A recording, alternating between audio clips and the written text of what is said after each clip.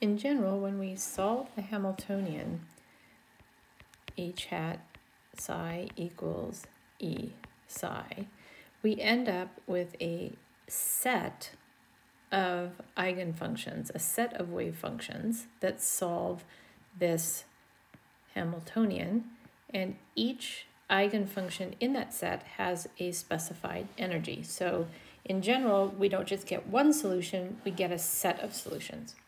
And this set of solutions forms what we call an orthonormal basis set, a complete orthonormal basis set. So we need to talk a little bit about what we mean by each of these things. First, let's connect this idea to something that you already know something about. So if we think about vectors in Cartesian space, so we have an x, y, z Cartesian directions, I can specify any point in that Cartesian space, so any point here, by a vector, let's call it r, that has a z component, an x component, and a y component. So I have a z component, an x component, and a y component.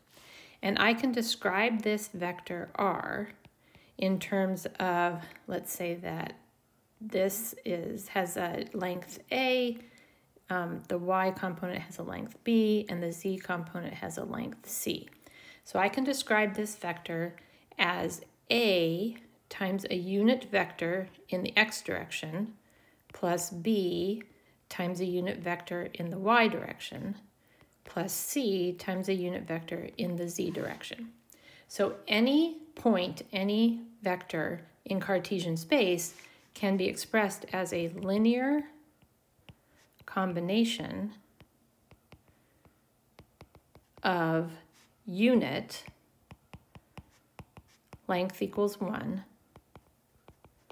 or these are normalized vectors, their length is equal to 1, unit vector, and those unit vectors form a complete set because I can describe any other vector in Cartesian space by just using those unit vectors. And the reason that works partly is because these vectors are also orthogonal to each other. So you know that x, y, and z are what we call orthogonal. And in Cartesian space, you always think of that as meaning that they have 90-degree angles between them. But that's only true in Cartesian space. The real definition of orthogonal is that if I look at this z vector here, and I look at the shadow that it makes on the xy plane, so if I think about this xy plane and I ask myself, what shadow does the z vector make on that plane? It makes a 0 shadow. So there is a 0 shadow, so each of the vectors makes a no shadow on any of the other vectors. And so that's what we really mean by orthogonal. And mathematically, that means that the dot product for those vectors is 0. So if I take the x vector dot y vector, I get 0.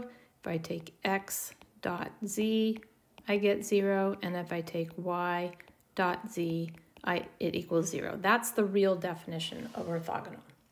So if we translate that to our wave functions and think of them as vectors in a different, not Cartesian, but a different space, right?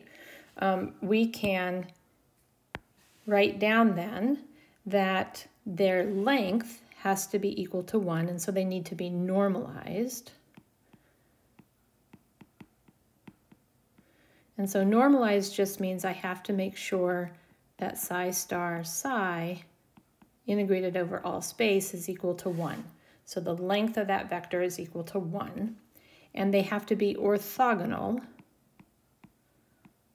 And so the way I take a dot product of these functions is to take the complex conjugate of one function, let's call it n, times the dot product of any other function in the set, integrate over all space, and that's equal to 0. So that will ensure that all of my functions in this set of functions that solves the Hamiltonian problem will be orthogonal to one another.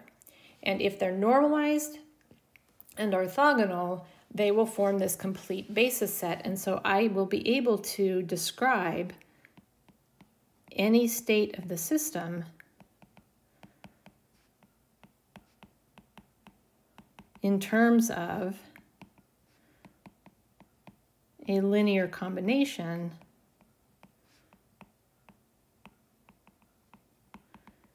of the set of eigenfunctions that solves the problem.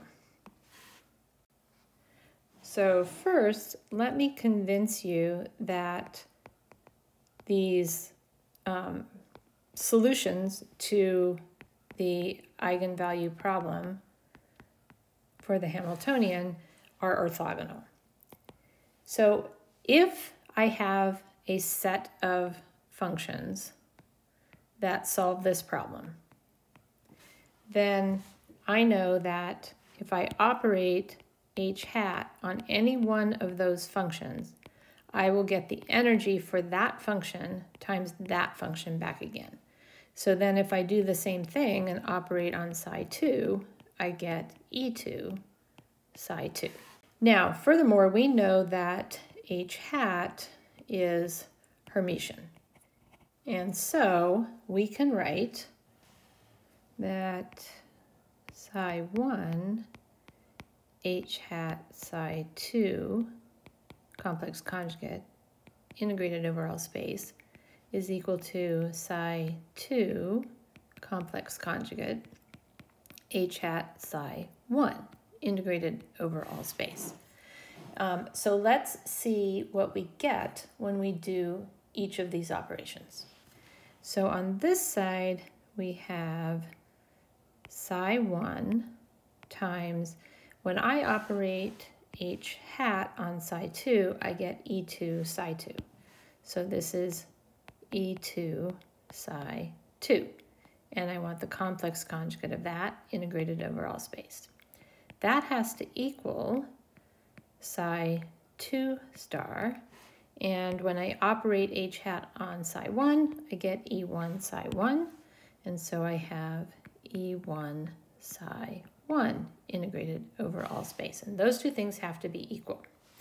So E2 and E1 are just constants, so I can pull them out of my integrals.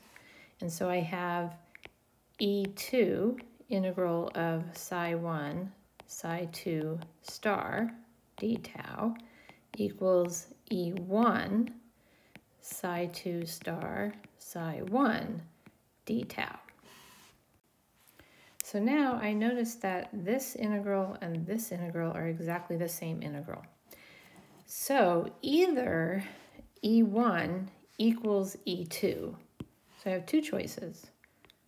Either E1 equals E2, or the integral of psi 2 star psi 1 over all space is equal to 0. That's the only way I can get these two sides to be equal to each other. But we know that this can't be true because we have picked two different solutions in our set, and those different solutions have different values of the energy. And so because I've picked two different solutions, E1 cannot equal E2, so that means that my two wave functions must be orthogonal to each other. So by definition, if I have a Hermitian operator and I get that set of eigenfunctions, when I solve this eigenvalue problem, my set of eigenfunctions will be orthogonal. And then I can always normalize them so that they will be orthonormal. So the take-home message is that these solutions to my Hamiltonian eigenvalue problem form an orthonormal basis set. And we'll denote that set by the set psi sub n e sub n.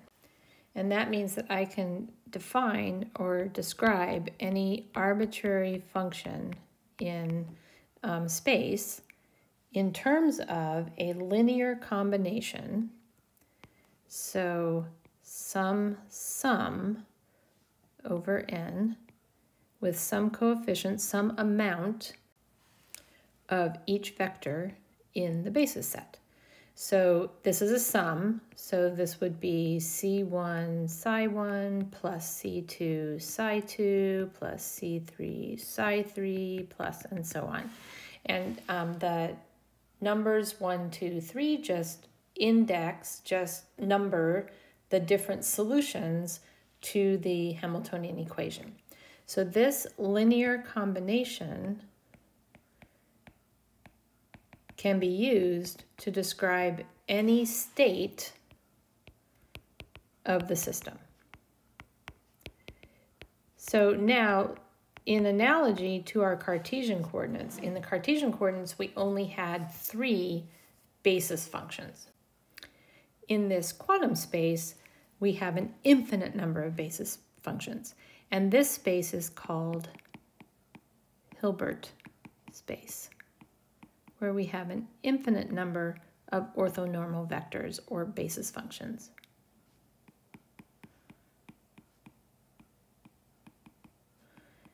And those functions are described by the set of eigenfunctions that solve the Hamiltonian problem. So we've gone from 3-dimensional space, which we can visualize and understand, to an infinite dimensional space, which clearly we can't visualize, draw, or wrap our heads around. But if you continue to think about the analogy of Cartesian space, which you can draw and you can visualize, then hopefully you can start to draw that analogy and see how any state, any vector, any point in this infinite space can be described as a linear combination of basis vectors.